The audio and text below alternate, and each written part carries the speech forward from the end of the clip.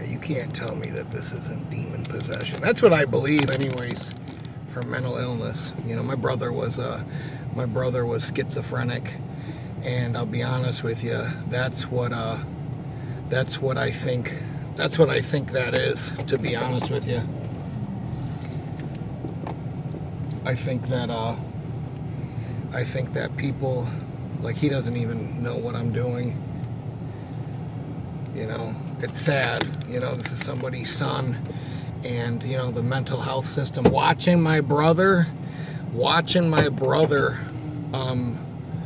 go from doctor to doctor and nobody being able to help him was a real fucking eye-opener.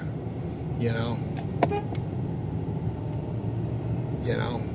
I'll just tell you, I feel for these people, and it's not funny, it's not a joke.